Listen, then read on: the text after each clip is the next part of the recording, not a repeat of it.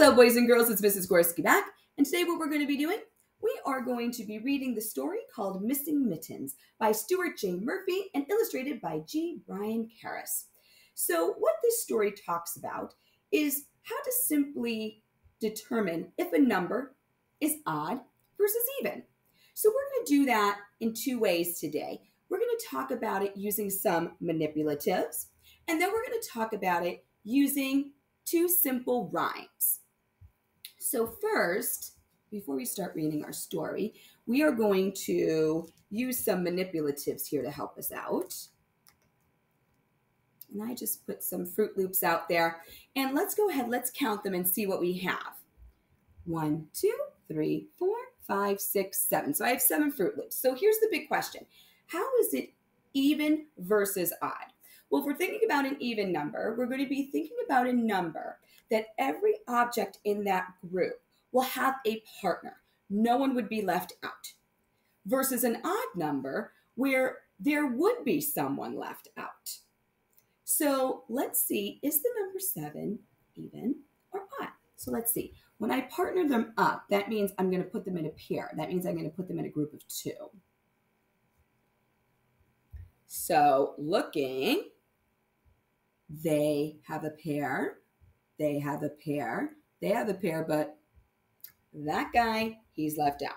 So therefore, my number 7 would be odd.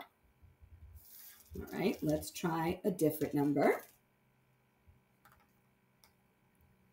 So now I put some more Fruit Loops on there. Let's count and see what we have.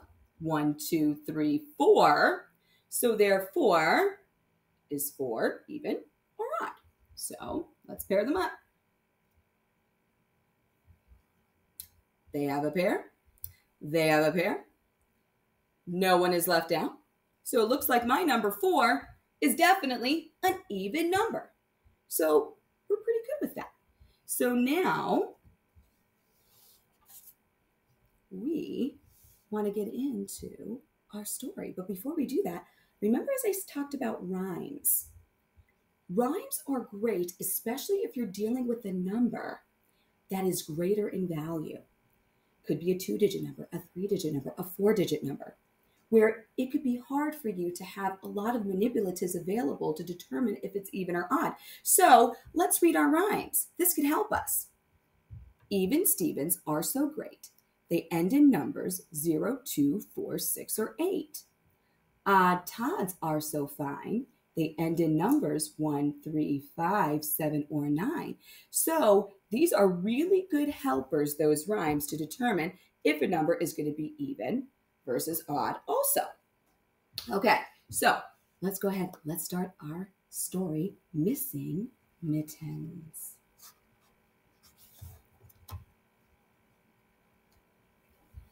Farmer Bill was shivering. Snow was in the air. He looked out on the stormy day and wondered what to wear.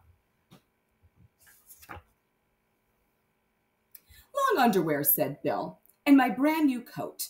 I'll get my hat and scarf and earmuffs, but I'm not ready yet.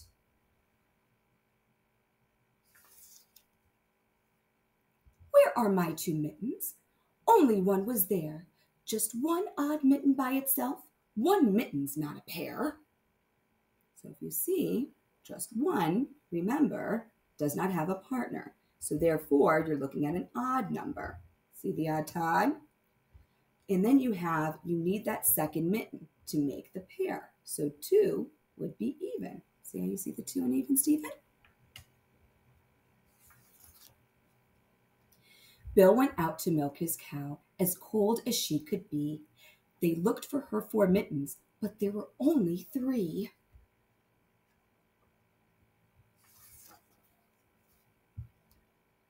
Only 3 odd mittens? They couldn't find one more. Any cow needs more than 3. She needs an even 4. So looking, the cow only had 3. That's a pair. This one's left out. So 3 is odd. It's an odd Todd. You need that 4th mitten to make that pair. So 4 would be even. Even Steven. Next were his 3 chickens. They were huddled in their pen. They wished they had 6 mittens, 2 mittens for each hen.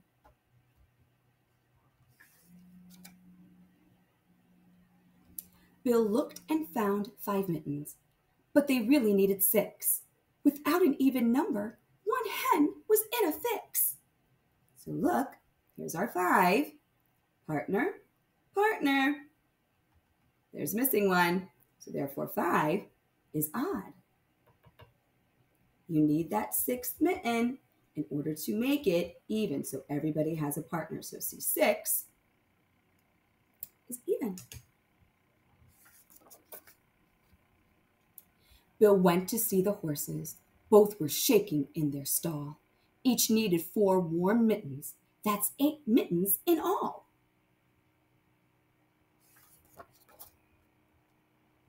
But there were only 7. One horse would catch a chill. 7 mittens for 8 hooves? How very odd, said Bill. So here we go. See 7, partner, partner, partner. Whoop, somebody's left out. So therefore, 7 is odd. You need that 8th mitten to make that final partner. So 8 would be even.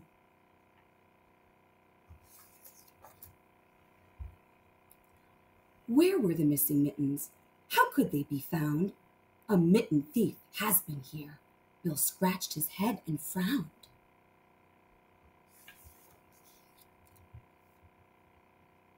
We must get back our mittens. Hey, what is that goat doing? This is no time for breakfast. But it looks like he is chewing. Look at what he's chewing.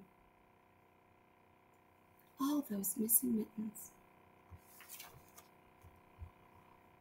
Now every hand and foot and hoof was snug and toasty warm, and everything was fine again. Until the next big storm. Well, boys and girls, I certainly hoped you liked our story, Missing Mittens. I hoped you liked our little lesson on odd versus even. And I always encourage you to try to practice some of these things at home. And until I talk to you again, have a great day. Bye, everybody.